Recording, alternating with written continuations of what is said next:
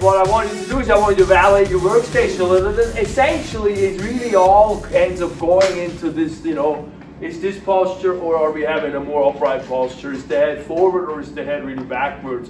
Are we holding our hand up and tight, but we holding it up, or are we resting it somewhere? Are we dangling our feet and putting pressure on all these structures, or are we putting them on something? And so I go a little bit through biomechanics, and this is also online in the activity that I have there. One thing that I found is very remarkable always to understand is how much heavier the head gets as we angle it downward. I literally had a patient in my office once, and I have a video on it on my website. He came in, he could not lay face up. He could not lay face down. He thought he's got to go to the emergency room. I got him up and said, I think you got to go. Now let me try one thing. And I took my tapper that I tap bones around a little bit, and I didn't tap where he had that nice stabbing pain. Literally felt a knife in there. But I tapped around it, and within 5 minutes, he was okay. And then, this is the funny part, then he took his phone, sat on the bench, looked all the way down and said, what are you doing? He says, I'm saving battery. So he had that damn phone on all the way dark, so he saved his battery, and he's going in this position, messing his whole thing up, and being in that position, probably partly because of that. I said, no, you need a selfie stick. I have the screen up here and the tapping down or something.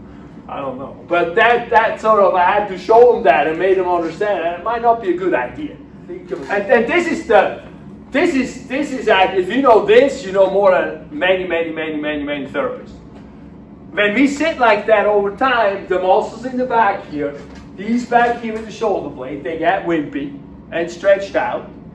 And also the ones in the front of the neck, they get wimpy and stretched out. And the ones here in the back, they're going to hold up that head all heavy because it's now 60 pounds and it's a lot of work. They get all hyper tight. And then obviously also when we're sitting like that, the front muscles here in the chest also get tight. So they call this the cross. You got one of the top part of the body and one of the lower part. All right. So the top part is that, and that's really the big kahuna, because when I mean, and I should know better, right? So I have a frozen shoulder. It's better because finally I'm not going to the Kaiser therapy, which I only went a little bit because it didn't really do anything. But the one thing she said is like, hey, contract your shoulder blade. You got, you know, that's the kahuna back there. And I'm like, oh, I should know that. So, you know, you need, even after 30 years of doing this, I need exposure on myself. So I'm teaching myself this stuff. But even simply that alone is like, oh yeah, my head is straighter. Oh, my blood, I mean, try doing it. My blood flows easier. I have a whole set of articles in my house that or practice that are originated from a guy in Boston, a surgeon who saw a head crooked there laying there in surgery. He says like, wow, no blood's going to the head. And he had him open. He was doing surgery. He saw the blood flowing or not flowing. He's like, So he started thinking and researching and doing it. Like his especially this side posture, not this little head up and down and shoulder up and down. Some of that is small stuff, right? But this posture and this posture became extremely important in like quality of thinking, etc., in the whole life thing. So since we are unfortunately sitting a lot, that's just the way life is. We got to talk a little bit about this. We have a similar thing down here in the back. Look at in the low back, we have a normal curve that we should have that would be kind of helpful. And when you say helpful, I don't just say, oh, it's cosmetically good posture. No, the bones are designed to be relaxed in that position in this gravity environment that pulls us down the whole time. And so good posture means we don't have to always use all those muscles to hold us up against this gravity thing.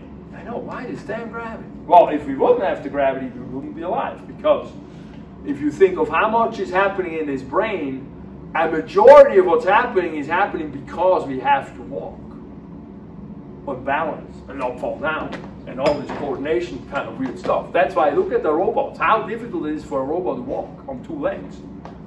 That's one they have not cracked that well yet. Maybe I'm wrong, but not when I last checked. But that's why we need a good posture, because we'll never worry about being robots. We might as well have to use what we have. And so when we sit in a slouchy or regular sit, we're going to flatten that thing out. And so on the bottom, we often get wimpy muscles in the stomach, and we often get, this is the front, the stomach, this is the back. So you get wimpy stomach, flat butt, wimpy glutes, and then we get tight flexors in here that are hyper tight because we're sitting the whole time. And that's when, you know, when you get out of the car, if you've been driving a car a long time, you get out going, oh my God, I gotta stretch out the front, you need to stretch out. That's the hip flexors, the psoas, that gives you a sore ass. Yeah, it does. It does. Every time I see it, and you know what? Once I say that, I might get in trouble. But if I get in trouble, whatever, we're in trouble. Because you then remember it, and you stretch out. When you do stretch out, you stretch out like a lunge. You take the back foot a little inward, and you feel a stretch here in the front, and that's how you do those. So those get often tight. So if you sit a lot, it's very good to do that stretch.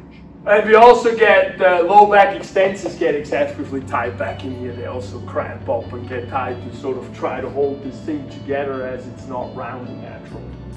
And so that's sort of the biomechanics. And so that's the good posture. So then we can evaluate our posture.